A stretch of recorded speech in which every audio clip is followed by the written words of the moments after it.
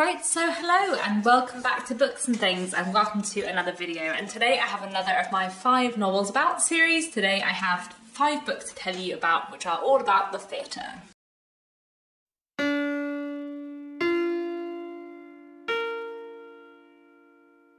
I haven't made one of these videos for a while, but on this channel I have 2 sort of ongoing series of like short videos just about 5 books. One is 5 Victorian novels where I talk about 5 Victorian novels about a particular theme, and then I have also done some videos before which are just 5 novels where I talk about contemporary novels about a particular theme.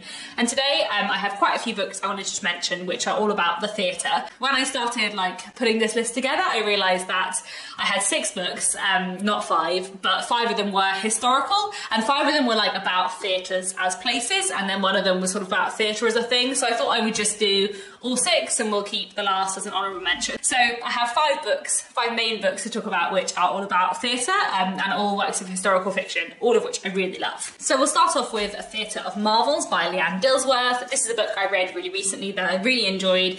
It's set in the Victorian period and it's about Zillah, who is a young black British actress who is part of a stage show at a theatre, a music hall, and this book kind of looks at her coming of age story, I suppose, in many ways, and how her kind of views on life and her thoughts about herself, her own identity, and the people around her changed. It's fantastic, and I feel like the way it looks at the complexities of theatre and like the things Zillah values in her work, but also the things that maybe she hasn't thought about very much. I feel like all of that was explored really, really well in here. It's a fantastic book. I really, really loved the ending and the unexpected directions that things in this book took, and I just think it's really, really worth a read. Another book which looks at Victorian theatre and music halls is Tipping the Velvet by Sarah Waters. This book begins in Whitstable and we're following a young girl who develops a crush on a music hall performer, and she ends up travelling with her to London to kind of get involved in the music hall scene, and everything goes on from there.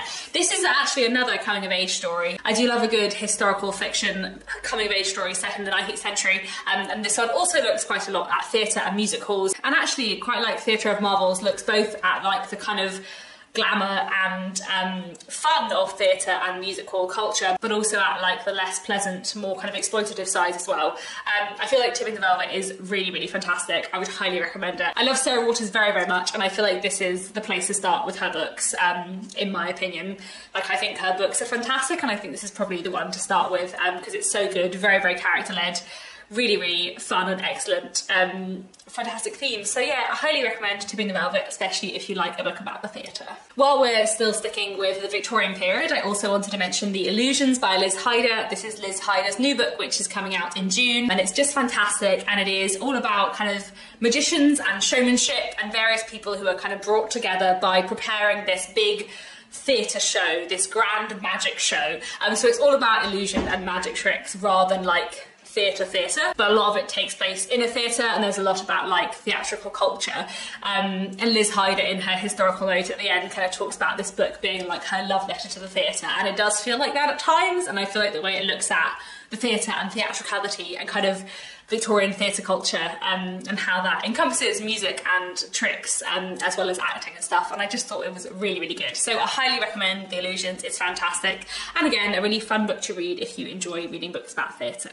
The next book I wanted to mention is also set in the 19th century, but this time in 19th century America, and that is The Floating Theatre by Martha Conway. This is set in 1838, and it follows various characters, chiefly focusing on one young woman who is part of the kind of theatrical troupe on board a floating theatre, or a theatre boat, effectively. So the main character, May, is a seamstress. She is the one kind of making the costumes, and then everyone around her is kind of part of the theatre. This theatre boat basically spend their time moving from place to place and throwing performances on their boat. And then because the boat spends a lot of time like cruising between the north and the south of the US at this point in time in the 1830s, they end up becoming like effectively a stop on the Underground Railroad, I suppose, and helping runaway slaves get to the safety of the north. I read The Floating Theatre quite a few years ago now, but I really, really liked it, and I'd highly recommend it. It looks at the theatre in a really interesting way, as well as examining themes of prejudice. The main character, May, is really, really interesting, and yeah, it's just a fantastic book, one I'd highly recommend. The next book I wanted to mention is The Whalebone Theatre by Joanna Quinn, which was one of my favourite books books of last year. It's a really, really fantastic historical novel set from the 1910s, 1920s, I think, onto the 1940s. It is in many ways a World War II book. A lot of the book takes place in World War II, but it's also very much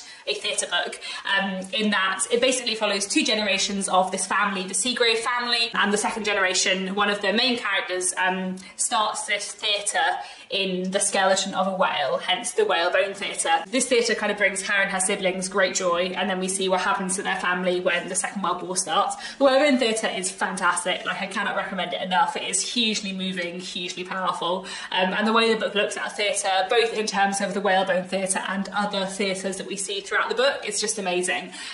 Like there's a scene in the book where some of the characters are in Paris during the Second World War, and they go to see the production of Antigone, which was put on during the Second World War. And this production of Antigone, this new translation of Antigone, was basically like challenging Nazi occupation, but like as subtly as possible to avoid anyone being harmed. And the scenes around that theatre production and the kind of the role of theatre in rebellion is fantastic too. So I highly recommend the Whalebone Theatre. It's fantastic, but well worth your time, especially if you enjoy books about the theatre. So there we go. Those are 5 novels about the theatre, and those 5 are all historical, so I felt like they fitted quite nicely together, but I also didn't want to make this video without talking about Station 11 by Emily St. John Mandel, which is one of my favourite books ever.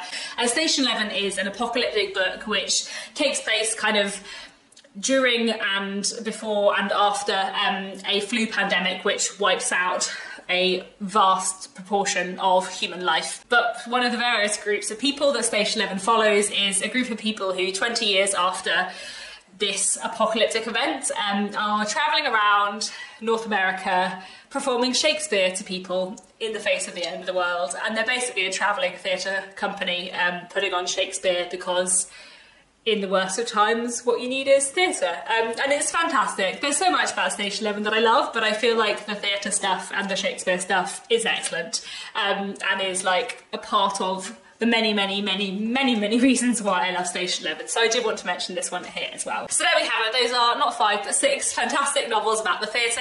Do let me know down in the comments if you have any recommendations for books about the theatre. I know I've got Ghostlight by Joseph O'Connor on my shelves, which I think is about the theatre, which I'm quite excited to read at some point in the future. But let me know if you have any other recommendations too. That's all for now. Thanks so much for watching, and I'll be back very soon with another bookish video.